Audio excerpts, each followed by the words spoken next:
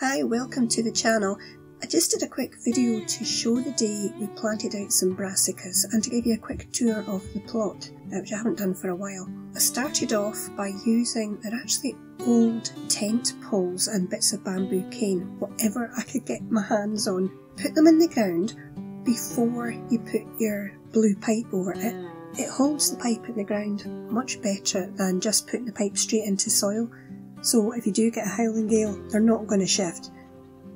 I'll show you in a wee second, try to get the spacing right here.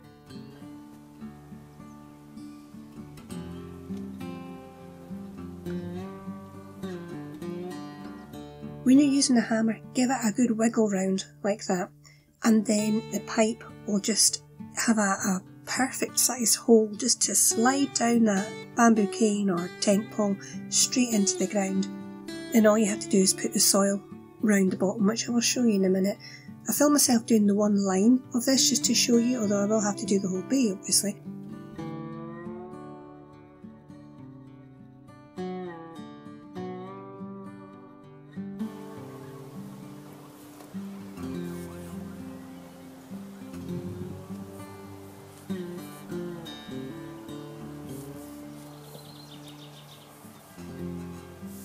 Here's the pipe going over the top, and do a wee wiggle, put the soil back round the edges. That's not going to move. That will not shift. One done, a few more to go. I wish it was this quick in real life. It does take a few minutes, but you know, it's not drastic, but yeah, it's certainly not as quick as this is.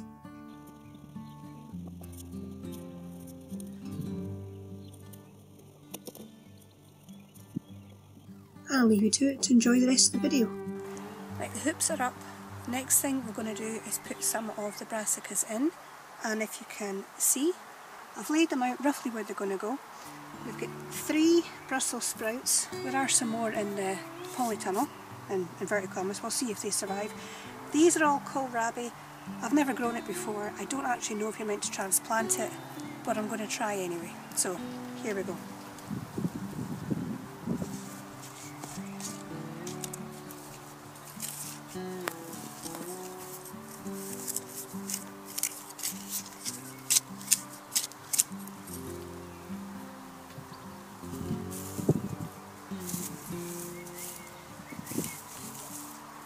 A bit of support there. There you go, one in.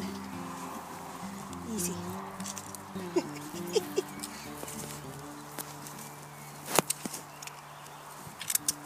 This is the one actually that we had compost all over last year. No, it was wood chip, wasn't it? We put wood chip in and it was a disaster. But it seems to have broken down nicely this year. So I think, and I've used these little bits of wood for labels because I ran out of labels. So split up a twig, there's your label. This one looks a bit pathetic, I'm going to try it anyway. I'm not sure how much space they're meant to get. Just do what I usually do and chance it. Looks about right. Nice and soapy. In you go, grow well wee man. Right, I'm going to continue with this. I'll see you in a minute. Just planted a squash, and if you're like us, you get a lot of slugs and snails, easy cloche. So we'll give it a go and see if it'll actually protect our plant. Just need to cut the bottom off. Hello, Mr. Bee. Don't keep that part in. I'm at one with nature, get away from me.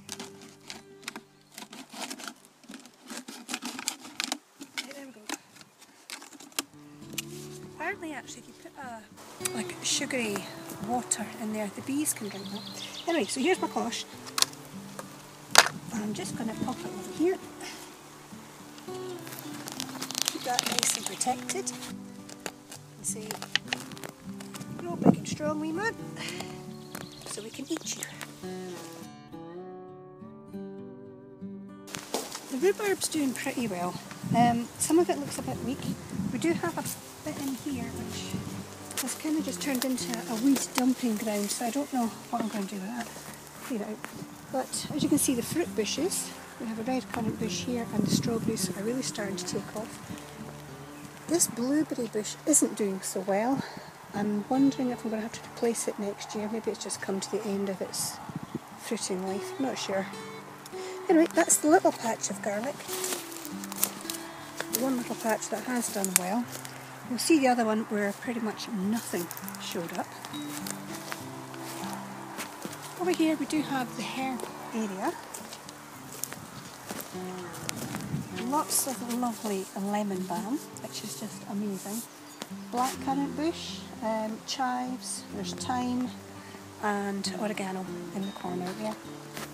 And lavender, of course, there's lavender everywhere. And even our apples are starting. Isn't that lovely? This is where the garlic was meant to be. Over here. This was all garlic. As you can see, the most pathetic garlic in the world has started sprouting here. And just here today, that's where I put in the celery. Thought I might as well use the space for something. And we have some early potatoes, extra ones that we had, so put them in there. Chamomile's coming on lovely over here. We're picking that and drying it with you. Potatoes, we have earlies, which is what are our earlies this year? Casablanca, I think. Possibly Casablanca, could be lying, not sure. And is it Desiree? Never sure how to say it. That's the main crop. They grow fantastic for us. Now we come to the disaster zone. Carrot experiment did not work. Onions severely needed. Actually, onions and shallots severely needing weeded. Parsnips at the far end, which again will need weeded out, but germination looks pretty good. And I've put beetroot in here, which is doing great. Again, more weeding done, which is a little soul destroying since I did so much the last time we were here. And this is today's effort. We have our Brussels sprouts in here, kohlrabi, celeriac, a selection of cabbages at the far end, a little bit of kale in here. So there is more to come.